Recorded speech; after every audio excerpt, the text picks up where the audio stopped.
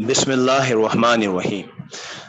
This is the first introductory lecture of our channel, A Programmer's Approach, abbreviated as APA channel. In this introduction, we'll talk about the motivation behind starting this channel, the motivation, the idea for starting this channel. The last point on this slide comes from the above four factors.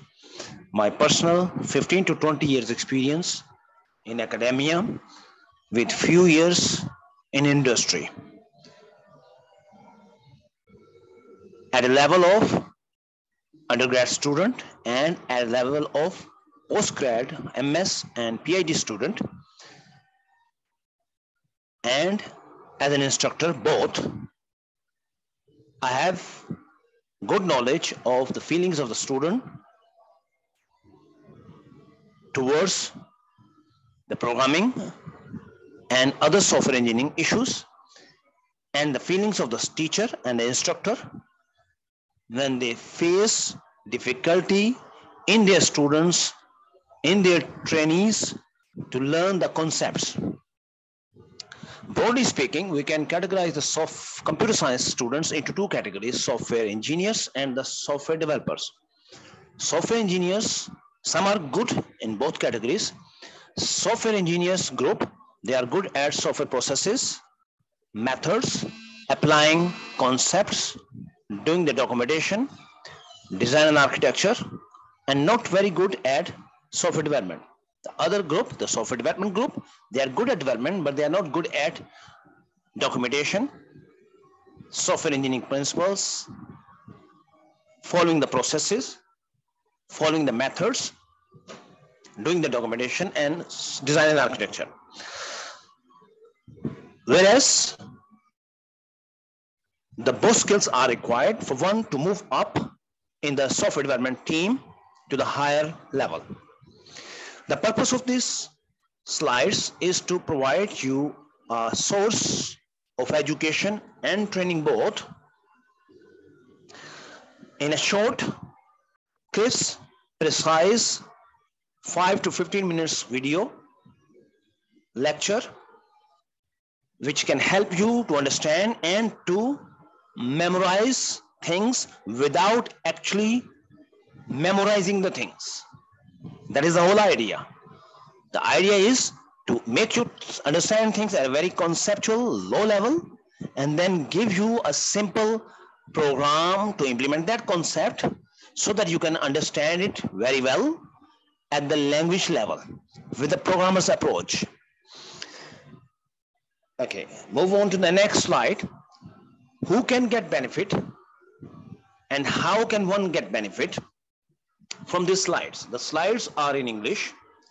The lectures are recorded in two languages. One is English, one is Urdu, my native language. I'm going to record the both. And those who understand the both languages, I would advise them to attend both. It's only 5 to 15 minutes lecture. You may get some extra information, extra insights by attending the both. The technical level of these slides is not very advanced, not very high. As I said, from my experience, I have seen people at the PhD level. They are very good at concepts, but when coming to the applying the concept on a simple program at the level of implementation, they are unable to do that. So a programming level approach, but people at the programming levels can easily grasp and understand the high level things.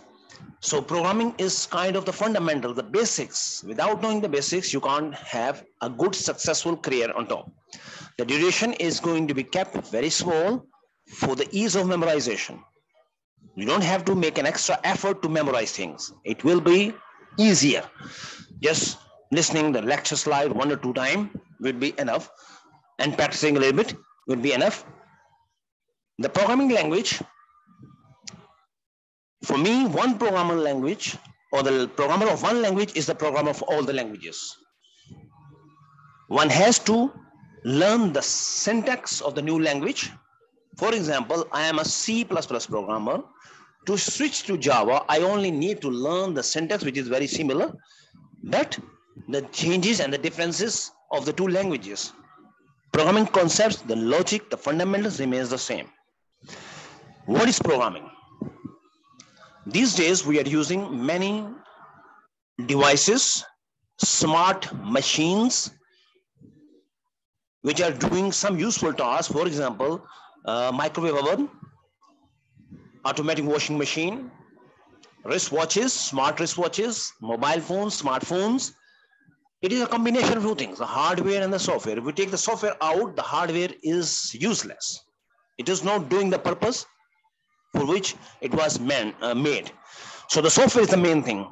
Similar to human being, when the soul is out, the human body is useless. So the soul is the actual thing which makes the human work. Similarly, the software is the main thing which makes the hardware work.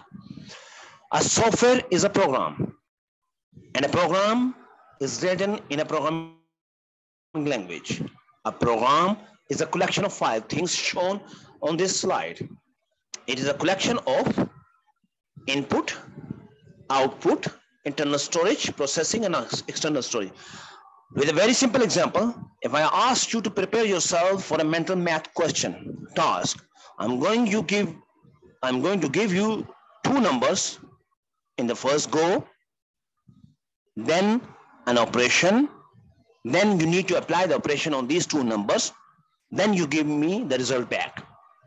So what I've just asked you to do, this 4 or 5 things, this is actually a program. Okay, I'll give you the numbers 5 and 6. I pause. You are keeping these 2 numbers in your head, in your internal storage. Now you're waiting for the next part of the input. I give you the next input, addition. Sooner you get the operation, addition, you process it to find out the result with these 2 numbers and give me the output. Before I give you the next task, mental math task, you will note it down on a notebook. That will be external storage. So every program, whether small or large, can be depicted by this simple model of 5 things. Programming languages, there are many programming languages in the market. Some are more popular than the others, some are specific, some are general purpose. Broadly speaking, the programming languages can be categorized into 3 groups. The machine language in the form of 0 ones, as you can see here. The assembly language, more user-friendly, developer-friendly. High-level language, even more user-friendly, developer-friendly. I'm using a laptop with an Intel processor. That Intel processor comes with its own machine language. The processor is like a human being. On the last slide, when I asked you to do mental tasks, similarly, the same operation, the same task is given to the Intel processor. The instruction will be given in this form, in 0 ones. Every machine understands its only machine code. But the problem with this code is, this is not developer friendly, user friendly. It's not easy for us to write a program in this form. So what we come up with, a high level language, which is known as assembly language, or more user friendly language, which we name as assembly language, which can write the program in this form. It was okay, better than machine language, but sooner we realized the programs are getting bigger and bigger, more and more complex. So what we need, a better, more user friendly language. So we move up and we created high level languages. So there is a long list of high level language. These days, even there are languages which don't even require you, or maybe require, you only need to add fewer code. You only need to write fewer code. For example, blocking language.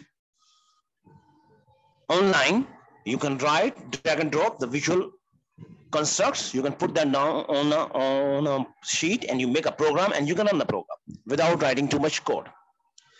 So this is our first introductory lecture. If you like this, tell others. If you don't like it, or if you want further improvements, give us feedback, let us know. Until next time, take care. We'll see you in the next lecture.